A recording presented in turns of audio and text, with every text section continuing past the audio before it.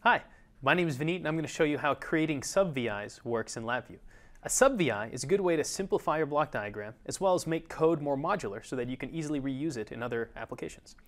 And if we look over to the LabVIEW program that I've got here, it's just a simple program that converts from degrees Fahrenheit to degrees Celsius. As I move the value here on the slider, I can see the corresponding degrees Celsius value appear in the thermometer.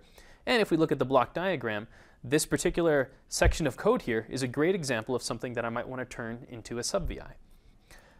I can select the section of code that I'm interested in and go up to the Edit menu and select Create Sub VI here.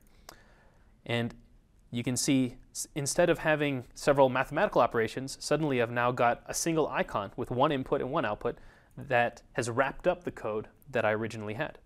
If I double click on it, I can open it up and even look and see what its block diagram looks like. And you can see it's the same code that I had selected.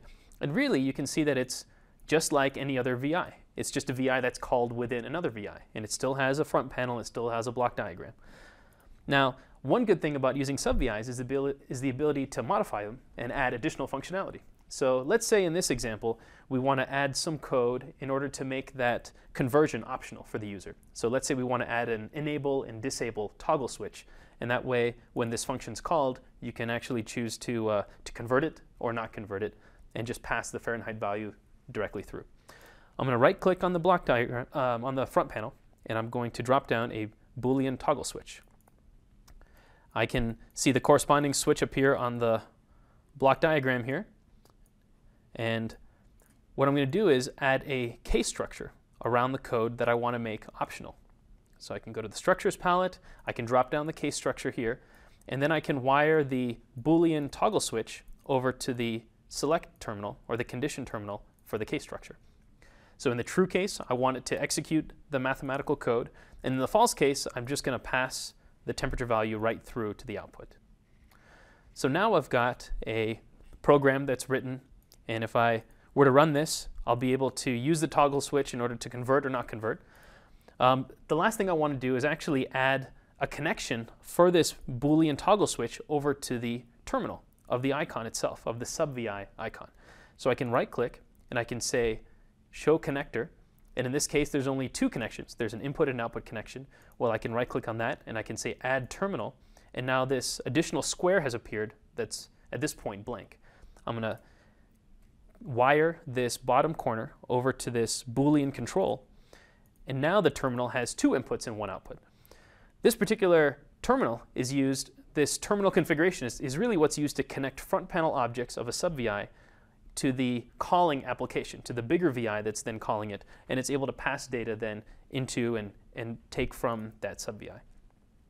If I switch back, I can show the icon again on the top left, on the top right, and this is just the basic default picture that appears every time you create a sub VI.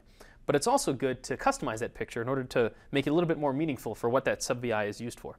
So let's right click on that and say Edit Icon. The icon editor is here to allow us to add text and graphics and make that picture a little bit more meaningful.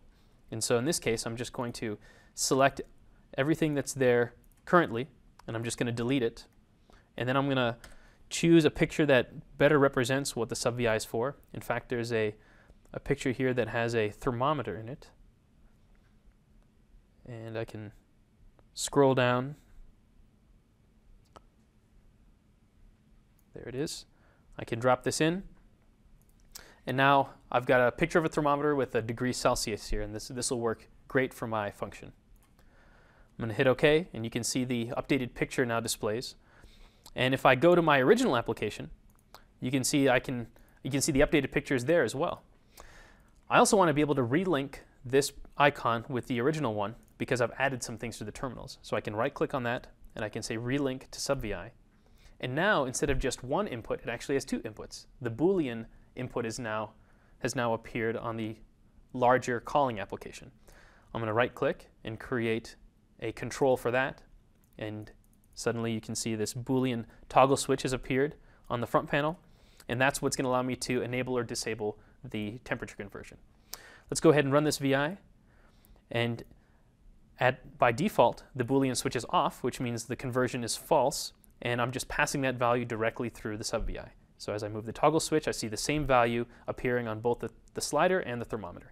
If I turn the toggle switch on, now I've got the corresponding degree Celsius temperature. And I can again move the slider and see what that corresponding value is on the thermometer. So that's a brief introduction to how creating sub VIs works in LabVIEW.